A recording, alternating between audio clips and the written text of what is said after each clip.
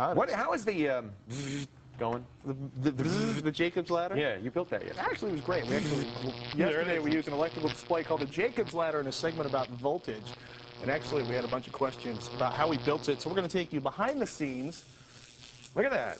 It's working really well. You must have been fiddling with it. Well, you know, everybody needs a hobby. How we made it before the show yesterday, or at least stumbled through the process. Can we roll the video, please? Let's see that tape. Let's see this. All right, here we have is insulating, because I hate lighting myself on fire. Now, we want to remind you, like it says in the red thing across the screen, the bottom there, do not do this. We're actually taking the paint off the electrodes, which are common, ordinary coat hangers. That's what they look like, yeah. Okay, here we go. More insulating. They must have fast-forwarded this, because I know my hands don't move that fast, ever. Look at you go. You're moving. Well, the problem was after we insulated all of this, this is the high-power wire. This is basically a high-voltage cable that you connect between the transformer and it's not plugged in now, am I right? It's not plugged in now. If it was plugged in now, I would be dead. Okay. Yeah. Kids, don't do this, really. This is something maybe you get your teacher to do with you or some. It's very, very dangerous. Really dumb uncle that's well over the age of 21. Russ looking on in fear. Is that how you learned? We're actually firing it up here. We're just starting to get it spark. What was happening there, what happened, we couldn't get it to work properly. It was burning its way through the wood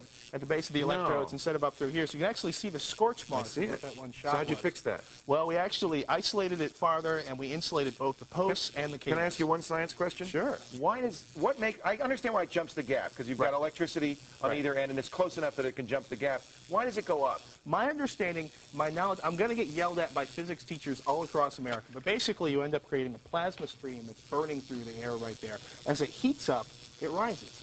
Oh, I get it. Heat simple. rises. And then it falls off the edge and a new one starts at the bottom. As it gets so far apart at the top that it can no longer jump the gap there. How come it goes up when you jiggle it?